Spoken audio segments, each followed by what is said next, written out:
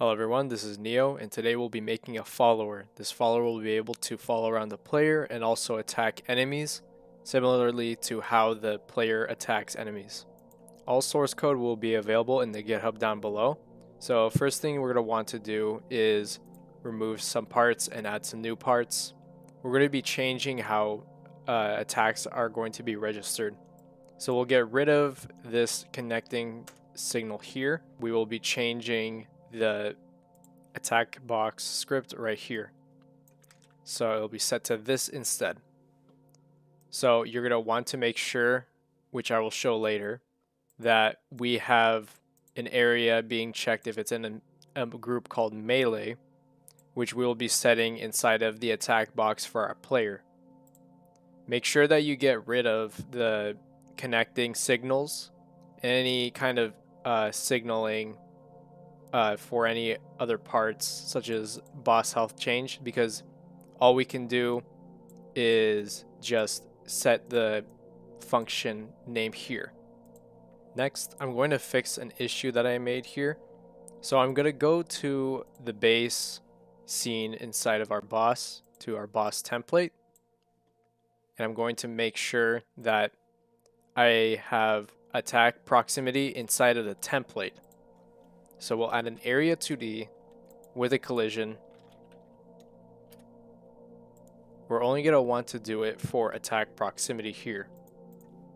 So you do not need to duplicate, you just need this.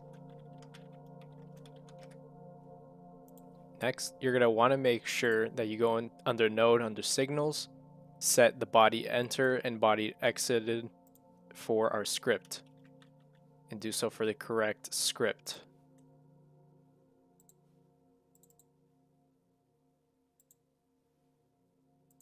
Next, we're going to want to go under the orc, and then we're going to get rid of attack proximity under here, because we will have it inside of our template instead. So we have it here, we can just set our attack proximity.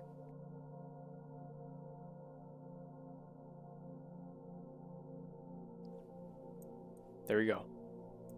Next, we're going to do the exact same thing for our enemy script, and it's going to be under our template. So we're going to get rid of the player connecting to our signal here. Then we'll go down and we'll want to change the attack box area entered to this instead. This will allow us to have our follower later be able to attack the enemy and deal damage and knockback. Next, what we're going to do is create our menu. So we're going to create a menu using a canvas layer, and we'll call it NPC menu. And we're going to want to add a panel. Then we'll add a VBox container. Then we'll add 3 buttons, which we can do Control D to duplicate twice more. There we go. Our first button is going to be our follow me button. This will cause our follower to follow, dismiss, and then we're going to have exit to exit out of the menu. We'll want to drag our menu down here. That way we don't have it inside of the UI up above, which shows our health. We'll just name these buttons.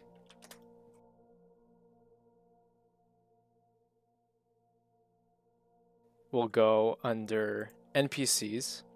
We'll create a new folder called NPC. This will be our NPC menu. And then we can begin by adding a script.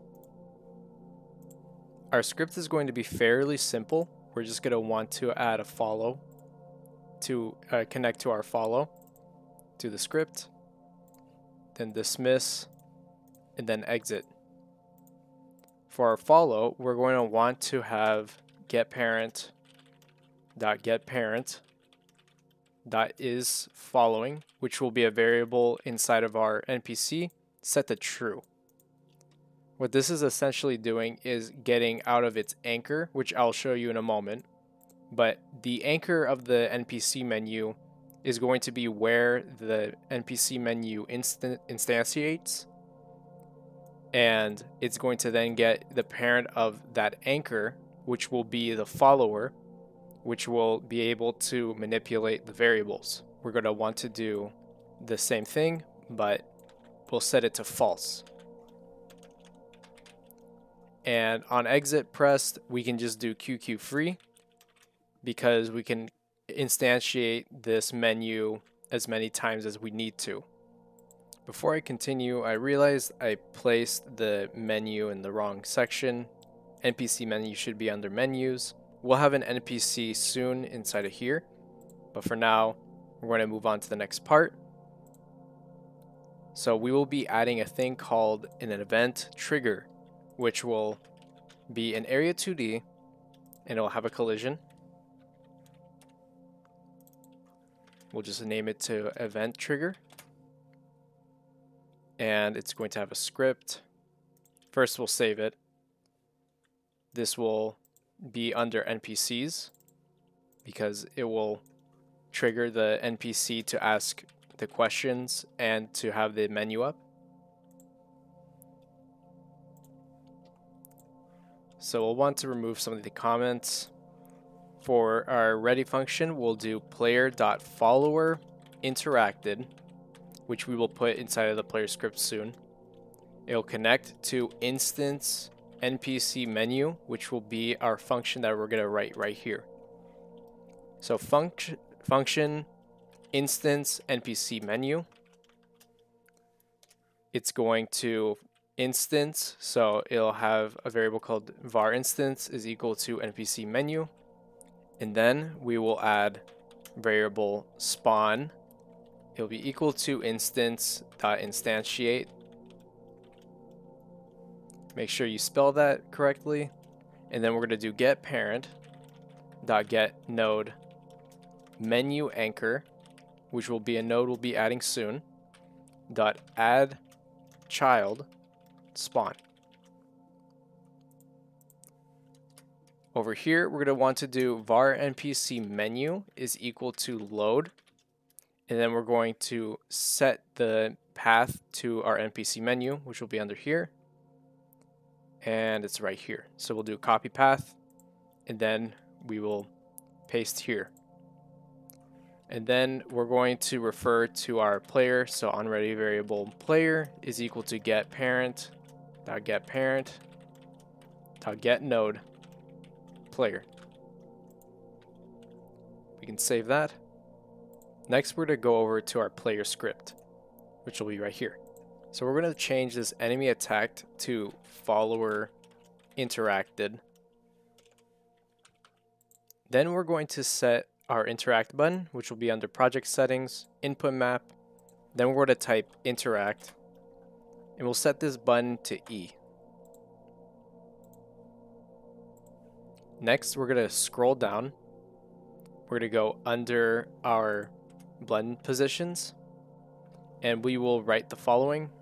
If input.isAction pressed interact, then we're going to emit the signal, which will be follower interacted.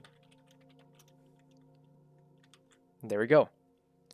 We're going to want to go over to our player, and we will add an interact box. So we'll do an area 2D, then a collision shape, and we'll call this interact box. And we'll actually want to add this under our marker 2D. This will basically be our pivot. For this box, you're going to want to make it the same as our attack box and also facing towards the same direction of it. So you want to make sure that it is 90 degrees and it's going down in case your character is facing down. And then under animation player, you're going to want to go over to all your idles. So you're going to want to make sure that all of your idles are keyframed to the correct spots where your character is facing.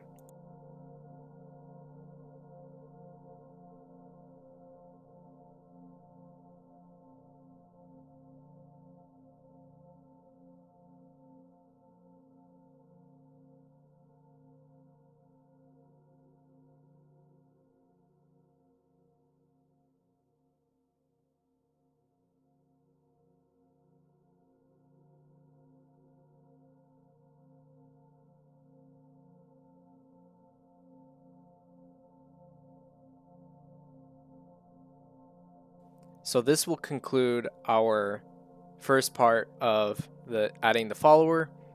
The next video will be released and it will show how to create the rest of the follower. And I'll see you guys in the next video.